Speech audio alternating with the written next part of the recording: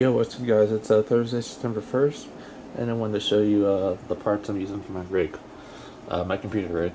Okay, so for motherboard, X99A MPower, 2011 version 3 motherboard. Pretty nice for overclocking. I've had it for a while now, but I upgraded recently to the i7-6850K processor, the 3.8 GHz turbo boost speed. Memory, I'm using 2x 16GB Trident Z memory. They got some pretty nice timing. See if I can focus here. And cooling, I'm using Corsair X99A version 2.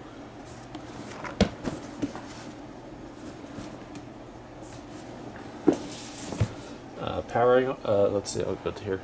Graphics card, eVGA 1080 Classified. I'm running 2x and SLI. And powering all this is a Seasonic Platinum 1050 watt power supply with some pretty nice 12 volt rails, 87 amps. As for the rig itself, the case is basically a basic Thermaltake case, nothing too flashy. I've had it for a while. It's pretty much loaded to the brinks of I'm trying to fill it with parts, and I'll show you the inside a little bit later.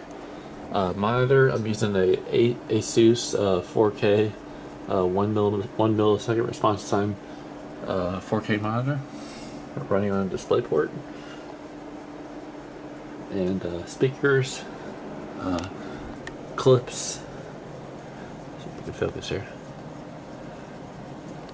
2-channel, I think they're, I believe, 50 watt satellite speakers and 100 watt sub down there. Anyways, I'm going to show the inside of the rig in a minute, so I'll continue this video in a minute. Hang on. Yo, what's up guys? Okay, so here's the inside of the rig. We got the 2x eVGA 1080 classified there. Corsair 100 version 2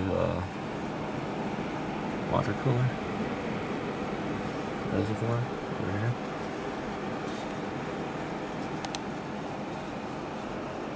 Power supply,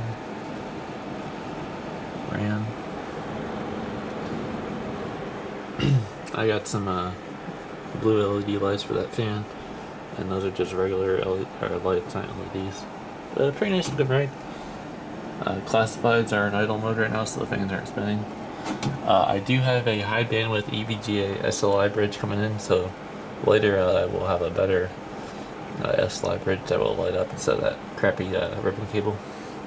And it should maybe help out a little bit, like a few percentage points in terms of the bandwidth. That'll increase it. But yeah, so that's the rig. Like I said, it's just a basic case with pretty high-end parts, and definitely filled up to the brinks with stuff. So anyways, yeah, so that's just one of my other hobbies is computers, and this is pretty much a top of the line rig right now, at least for now. And anyways, if you guys have any questions or comments, feel free to leave a comment, and I'll get back to you later. Thanks for watching, and peace out.